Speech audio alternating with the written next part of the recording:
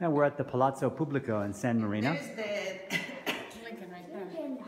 And here's the bust of Abraham Lincoln, who was an honorary citizen of San Marino.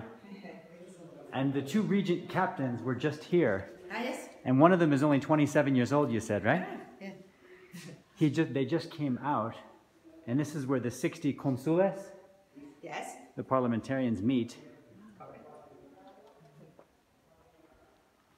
It's a beautiful place. So the 60 consules are elected, and then among themselves they choose the two regent captains, which are like presidents, and they serve 6-month terms here.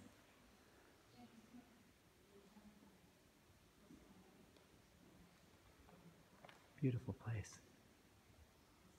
Of course, San Marino is also the world's oldest republic. It's founded in 301 AD. By a Christian hermit who came here. I think he was a stonecutter who sought refuge here. Beautiful place.